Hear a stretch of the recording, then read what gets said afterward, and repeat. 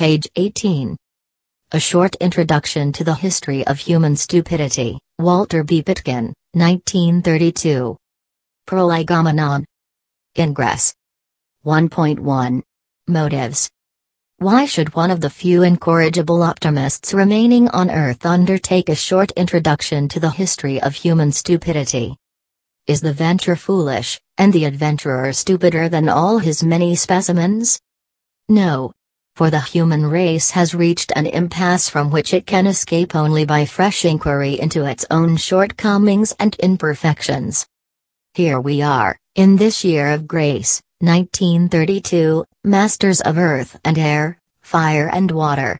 We fly faster than the birds. We dive the deeps. We disembowel mountains and chew forests to chaff. Over nature we exercise powers much vaster than our forefathers credited to the gods. But are we gods? Hardly one demons perhaps. And of earth we have made pandemonium. For every billion in coin value that ingenious men have added to our store, other men have destroyed a billion, sometimes in coin value, sometimes in human worth, by wars, tricks, speculations, gaming, fraud, chicaneries, plagues, lies, outrages, and, above all, mortal dullness. For every cunning fashion work which some thinker has devised for making cheap the good usables, others who cannot think have profiteered and defrauded and mismanaged colossally, so that as fast as wealth piles up somewhere, decay and misery abound elsewhere in harmonious equations. While the Texas cotton grower starves because his fields cannot feed him by reason of their abundance, the Hanko coolie goes naked. While the Kansas wheat farmer deserts his homestead and wanders, with pots and pans and brats, to the nearest city breadline for a square meal, mountains of wheat lie on the ground all over the Great Plains. While bankers complain of having a surfeit of idle money in their vaults, they refuse to lend $1 to meritorious enterprises. While the ranks of the idle swell, governments spend tens of millions of dollars daily on guns and shells and battleships. While we increase school funds, build more and more magnificent school buildings, and train school teachers ever more intensively, pupils study worse, learn less, and grow up into shoddy citizenship, an easy prey for gangster lures, for criminal masterminds, and a perennial market for worthless stocks and bonds. While the pace of business grows faster, addicts devour more and more morphine, cocaine, and heroin until we Americans now attain the bad eminence of using more narcotics by far than any other people. Some combinations of motives, perceptions, and methods have, so the statisticians tell us, cost, every year, in our own land alone, the equivalent of $25 billion to $30 billion in lost money, lost time, lost health, and lost happiness, through the channels of manufacturing and distribution and finance alone. Since we brought back our fighting men from Europe in 1918, we have thus lost or wasted a sum sufficient to buy every railroad, land, cars, tracks, and stations, every steamboat, every factory, store, farm, tool, machine, implement, automobile, horse, cow, sheep, hog, hen, electric light plant, telephone, and pavement now existing in these United States. Between the Civil War and the World War, inclusive, our fathers and grandfathers, aided and abetted by the female of the species, no doubt, squandered in like manner enough to equip half of Europe with homes, roads and factories. For all our boasts of efficiency and wealth, we are not much more than 25% as efficient and rich as we might have been if what? The answer discloses the motives of the present inquiry.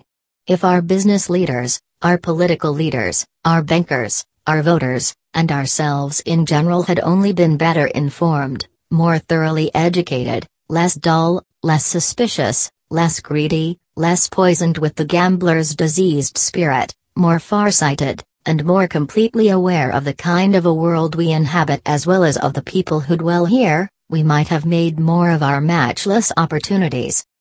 We might not now be sinking into the stale and unprofitable ways of the old world, which, as we sink, moves like a blind and stricken beast still further downward into the bogs of Asia. Does anybody deny this? If so, I do not know him. The world admits itself awry because people are awry. Well, what's wrong with them? Is it lack of religion? Or bad schooling? Or perverse emotions? Or ill health? Or inane traditions? Or corruption of customs and manners? Or superstition? Or poverty? Or ignorance? Or decayed endocrine glands? Or an obscure trend in mutations and chromosomes? Or something which not even the wisest has yet suspected? Surely somebody must answer the question. Until you come into the clear as to the nature, drift, and causes of our manifold faults, we cannot remedy them. We remain doctors scribbling prescriptions in the dark for patients we have never met. Therefore, I declare, the next major enterprise of the human race should be self-analysis. It must begin with a search for the dominant influences in the crumbling and rot of the social-economic order. While bankers and butchers investigate the gold supply and overproduction of meat choppers, those who concern themselves with human nature must investigate its peculiar contributions to the woes of this 20th century. We might well have launched our inquiry with a survey of human ignorance, or with one of ill will, or one of the errors rooted in institutions. We prefer stupidity, however, because it seems to underlie all the others and to spread its virus further and more subtly. A thorough inquiry into stupid people and their acts has become a major issue of statesmanship. Hence no statesman will pay the slightest attention to it. But people who avoid politics as they would leprosy may be curious to know more about the matter, and, first of all, they may demand an explanation of my odd assertion. Here it is, in miniature. Its complete expression is this short introduction as a whole. Scientists, and nobody else, have discovered and invented so many revolutionary things during the past few generations that today, as we approach the middle of the 20th century, we find the human race confronted with two major crises. One is the crisis of the best, the other is the crisis of the worst. Each crisis crops out in a dozen or more fields of human endeavor.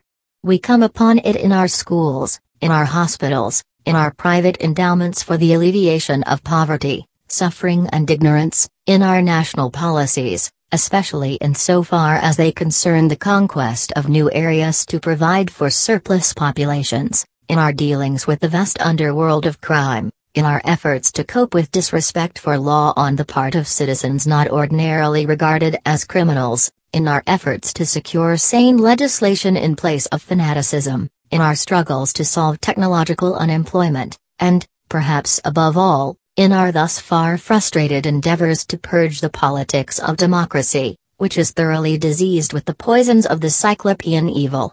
Already the world suffers acutely from a serious unbalance at 2 points. We have an excess of best minds and second-best minds, relative to jobs which utilize their high abilities.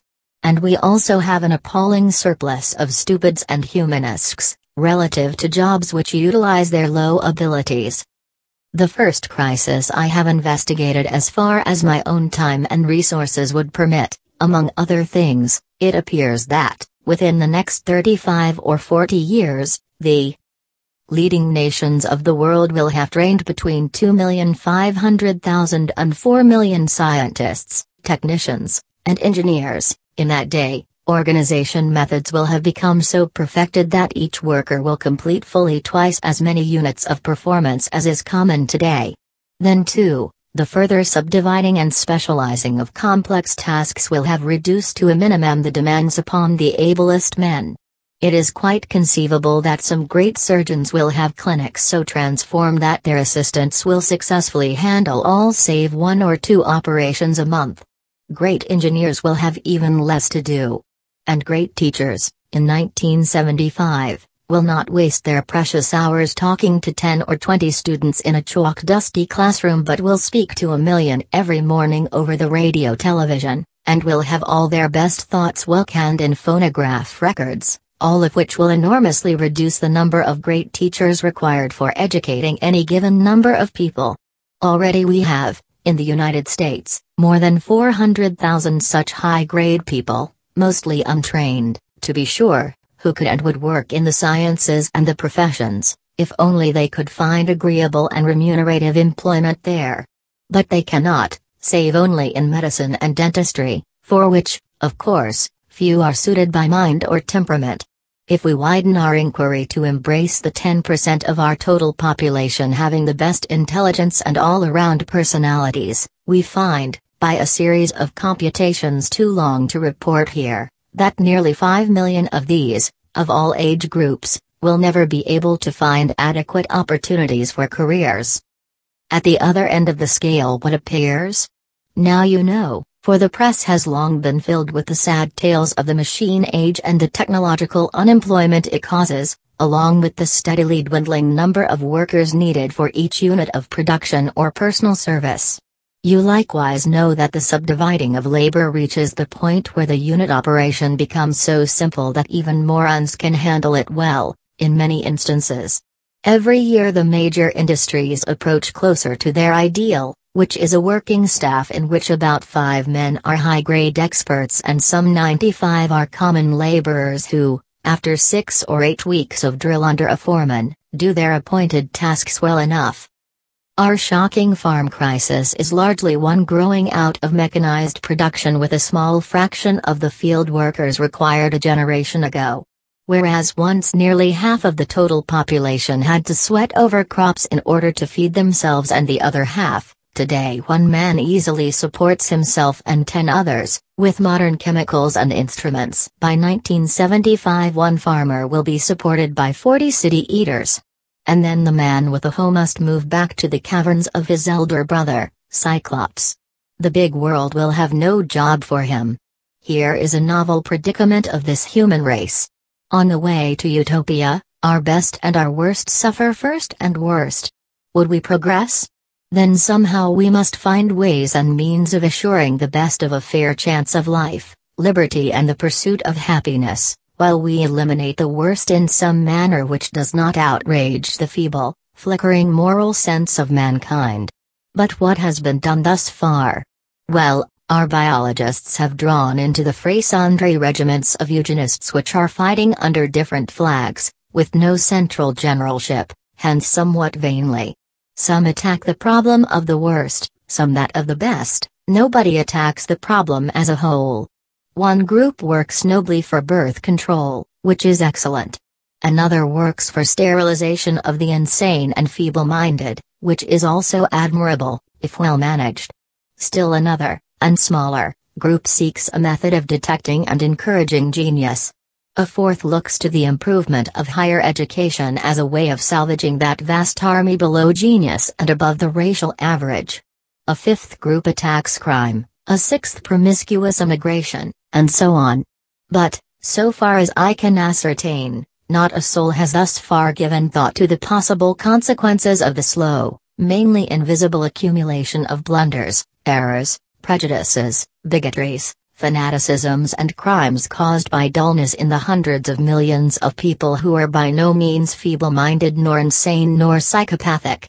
The more deeply we probe into natural processes, the more we are overwhelmed by the spectacle of an infinitude of minute forces massing in the causation of ordinary events. The history of mankind is not written by a few geniuses, generals, and criminals. The extreme types of personality attract undue attention, get into the headlines, and are later exploited by biographers. But the stream of life down which they swim is a million times broader and deeper and older than they, and it is composed of trillions of drops of water, which in turn are made up of sextillions of molecules, and so on ad ignotum. So, it would appear to me, the statesman who dreams of an almost perfect society must someday be forced to observe, analyze and overcome the common frailties of the common people, among which no frailty is more pernicious than simple dullness. Page 23.